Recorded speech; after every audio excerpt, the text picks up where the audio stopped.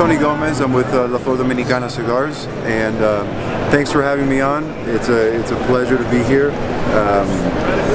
He asked me to talk about some of our new things, so this is our main feature here at the show this year. It's a brand new cigar, brand new blend, something very unique within our portfolio.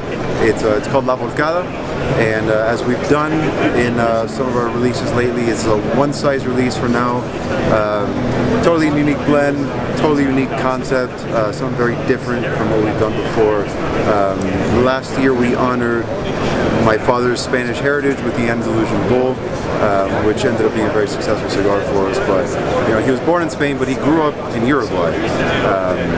Uruguay is known for a lot of things, for its meats, its beaches, and all that. But it's also the region where the tango was originated, and the tango, it's something very beautiful. You know, we love it a lot. It's got a very nice, dark, unique essence to it, and a lot of beauty. And we tried to capture that as best we could with this new cigar, in the scheme and also in the flavors. It's a very powerful cigar. I would say it's medium to full.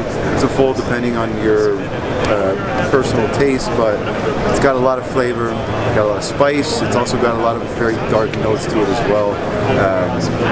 So this is it's a hell of a cigar so far. People have enjoyed it quite well. The response has been phenomenal. So we're excited about this. This should be hitting the market sometime in mid to late September. That's what we're shooting for. And so we're excited for you all to try it and let us know what you think. Thank you.